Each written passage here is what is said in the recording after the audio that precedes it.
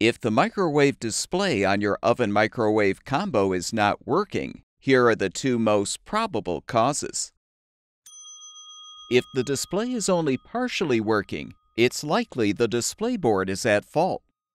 Replacing the old board with a new one should restore full functionality.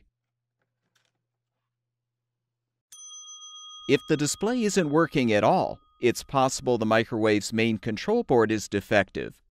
You should examine the display board for signs of burning or a shorted out component before replacing the control board.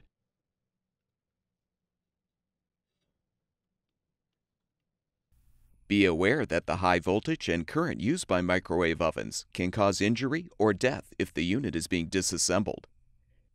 You should always unplug the appliance before attempting any repairs, but since the high voltage capacitor may retain a charge even after the oven has been unplugged, we recommend that only experienced professionals test and replace internal components.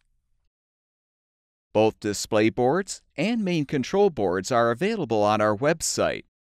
Be sure to enter the full model number of your appliance to find the specific replacement part that will fix your oven-microwave combo.